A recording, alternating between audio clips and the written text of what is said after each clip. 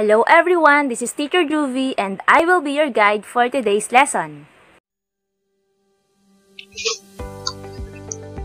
For today's lesson, you are expected to visualize decimal numbers using models like blocks, grids, number lines, and money to show the relationship to fractions.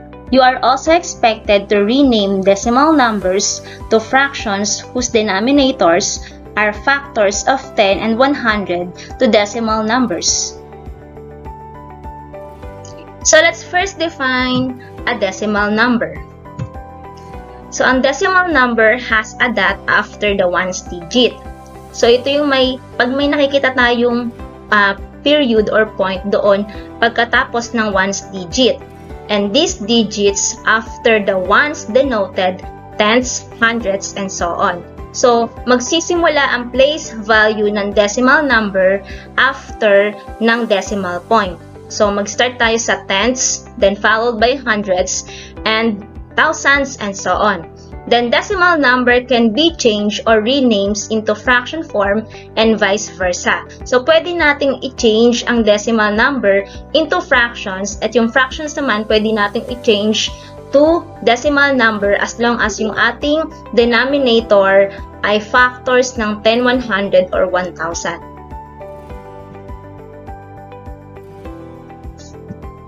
Let's take a look at the blocks and cubes model below.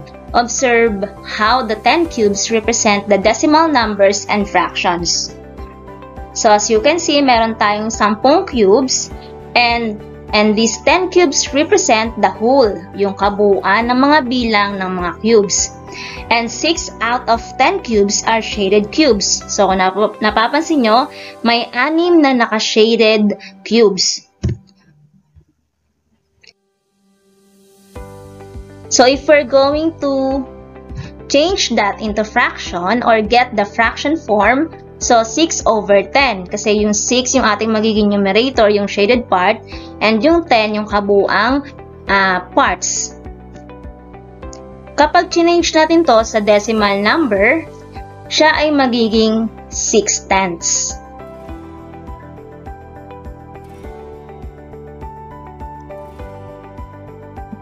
This can be written as 6 over 10 in fraction form or 6 tenths in decimal form.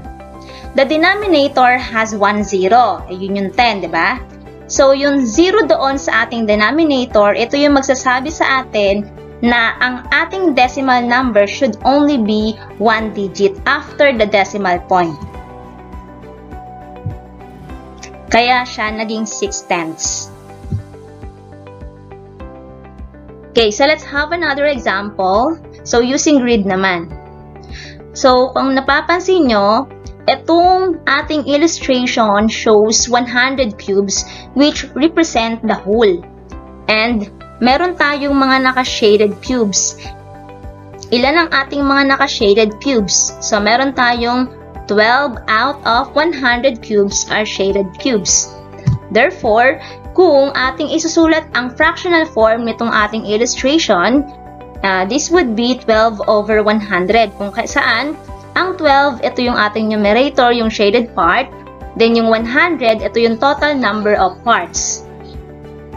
Kung i-change naman natin ang 12 over 100 into decimal form, pansinin nyo kung ilan ang 0 ng ating denominator. So, dalawa ang 0 ng ating denominator. Therefore, dapat 2 digit ang ating magiging decimal places after the decimal point. So, napansin nyo, naging 12 hundredths na siya. Bilangin nyo yung digits doon sa ating decimal number sa dalawa. Okay, so we have 2 decimal places. So, this can be written as 12 over 100 in fraction form or 12 hundredths in decimal form. The denominator has 2 zeros which tells us that there is 2 digit after the decimal point in the decimal number.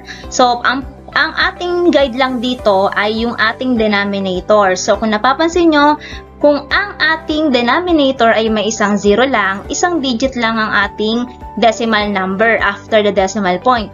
Pero dito, dalawa ang zero ng ating denominator, kaya dapat dalawang digit yung ating decimal number after the decimal point. So another way of visualizing a decimal number is through number line. So there are 10 posts which represent a whole, and out of 10 posts, there are 3 painted posts. So we have 10 posts and we have 3 painted posts. So if we're going to write the fraction form of this number line, so we will have 3 over 10. And yung 3 over 10, pansin ninyo, yung denominator is easy lang. Ibig sabihin, ang ating decimal place or decimal number should only contain 1 digit. So, ang ating magiging sagot ay 3/10.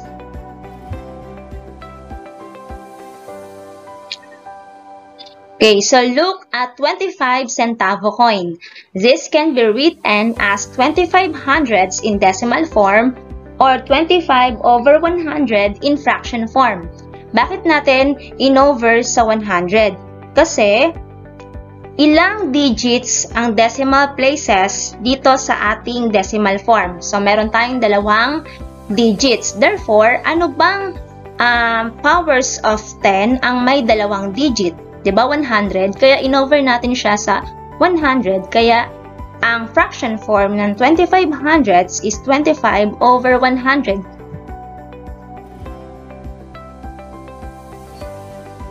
Okay, so let's study the two tables. So meron tayong ditong mga 1 decimal place na 5/10, which is when we write 5/10 into fraction, it is 5 over 10. And yung 5 over 10 can also be expressed into lowest term, and that is equal to 1/2. So, magkakapareho lang ang value ng 5/10 in decimal form, 5 over 10 in fraction form, and 1/2 in lowest term. Next, etong 4/10. So, ang ating fraction form is 4 over 10, and yung 4 over 10 ay may lowest term pa.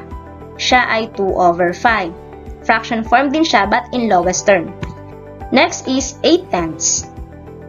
Ang 8/10 ay 8 over 10. Isa lang kasi ang kanyang digits sa ating decimal place. Then, 4 over 5 ang katumbas niya in fraction in lowest term. So, yung 8 over 10, kapag ni-lowest term pa natin, magiging 4 over 5. Next is 9/10. So, yung 9/10 is written as 9 over 10 in fraction form, and wala na siyang lowest term kasi relatively prime na ang 9 and 10. So, wala nang number na magdi-divide pa sa 9 and 10 except sa 1. Okay, so proceed naman tayo sa 2 decimal places. Okay, 2 decimal places, dapat ang ating denominator is 100. So, 25 hundredths. Pansin nyo, dalawa yung kanyang digit after the decimal point. Kaya yung 25 over 100, 100 ang kanyang denominator. Then, i-express natin ang 25 over 100 sa lowest term, that is 1/4. Next is 15 hundredths. So, 2 decimal places, kaya ang denominator niya ay 100. 15 over 100, and express your answer or the fraction into lowest term, that is equal to 3 over 20. Next is 5 hundredths. So, yung 5 hundredths, dalawang decimal places. So, dapat ang ating denominator is 100. So, 5 over 100, and express natin sa lowest term, that is 1 over 20. Then, 13 hundredths. So, we have 2 decimal places, therefore, ang kanyang denominator is 100. So, the fractional form of 13 hundredths is 13 over 100, and wala na siyang lowest term. Okay, so tatandaan nyo lang na kapag 1 ang decimal place, ang ating denominator is 10. Kapag 2 decimal places naman, ang ating denominator is 100. So, let's have an activity. Show show the 8/10 using grid, number line, and cubes. So, ipapakita natin itong decimal number na 8/10 gamit ang grid, number line, and cubes. So, start muna tayo sa grid. Okay, so para lang siyang fraction, so kung 8/10, therefore, ang total number ng parts should be 10. Kaya 8 ang shaded part and may dalawang hindi tayo shinades. So, 8 plus 2 is 10. Kaya 8/10.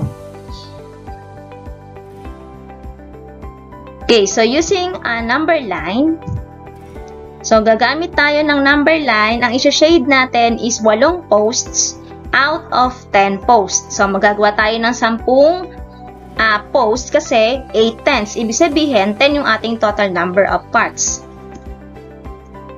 So, 8 yung shaded post and 10 yung total number of parts. And the last is show 8/10 using cubes. Okay, so meron tayong 8 cubes. 1, 2, 3, 4, 5, 6, 7, 8. 8 and hindi natin i-shade yung pang 9 at pang 10 na cubes kasi 8 lang dapat ang shaded cubes out of 10 total number of cubes. So this is how we visualize 8/10 using grid, number line, and cubes. Okay, so let's try this activity. Rename the following decimal form into fraction forms. Okay, so we have 75 hundredths. So ang decimal na to is ay merong 2 decimal places. So, kapag 2 decimal places, ang ating denominator will be 100. So, if we change 75 hundredths into fraction form, that will be 75/100. And dapat i-express din natin itong 75/100 sa lowest term. So, ang GCF ng 75 and 100 is 25. So, i-divide natin ang numerator and denominator sa GCF na 25 to get the lowest form of 75/100. 75 divided by 25 is 3 and 100 divided by 25 is 4. Therefore, 3/4. Itong 75 hundredths, 75/100 and 3/4 ay pare-pareho lang ang kanilang value. Okay, another example is 16 hundredths. Again, dalawa ang decimal places, therefore ang ating denominator is 100. So this is written as 16/100. And don't forget na i-express natin itong 16/100 into lowest term by dividing the numbers to the numerator and the denominator by the GCF na 4. So we divide 16 divided by 4 and 100 divided by 4, that is equal to 4/25. Okay, so how about renaming fraction form into decimal form? So ito naman, ang ating i-rename ay yung fraction form. So we have 5/100. So dapat ang ating decimal number form or decimal form should be 2 decimal places. Kaya, para yung 5 ay maging 2 decimal places, maglalagay tayo ng 0 as the placeholder for tenths. Kaya magiging 5 hundredths. So, dalawang places na siya. 1, 2. Okay, so another example is 8/10. Ibig sabihin, since 10 ang kanyang denominator, 1 decimal place lang dapat ang ating decimal form. So, yung 8/10, when we change to decimal form is 8/10. So, isa lang ang ating decimal place. Okay, so how about if we encounter this kind of fraction? So, meron tayong 3/4. Ay, ma'am, hindi naman 100 or 10 ang kanyang denominator. So, kapag naka-encounter ka ng gantong fraction, kailangan mong mag-isip ng number na pwede nating i-multiply sa ating denominator na para siya ay maging 100. Hindi naman pwede to sa 10 kasi 4, wala namang number na pwedeng i-multiply sa 4 para ang sagot ay 10. So, punta tayo sa 100. So, anong number ang pwede nating i-multiply sa 4 para maging 100?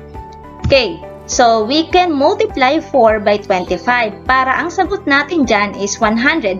Tandaan na kapag ikaw ay nag-multiply sa denominator ng 25, ikaw din ay mag-multiply sa ating numerator ng 25. So, gagawin mo yung ginawa mo sa denominator doon sa ating numerator. Okay, so 3 times 25, that is 75, and 4 times 25 is 100. O, madali na siyang i-convert or i-change into decimal number kasi ang ating denominator na is 100 or powers of 10 na. So, pag change natin yan, dapat dalawa ang decimal places kasi dalawa ang 0 or ang ating denominator is 100. Therefore, when we change 3/4 into decimal form, that is 75 hundredths.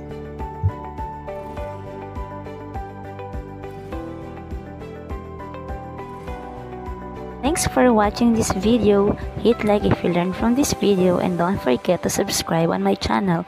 Thank you so much.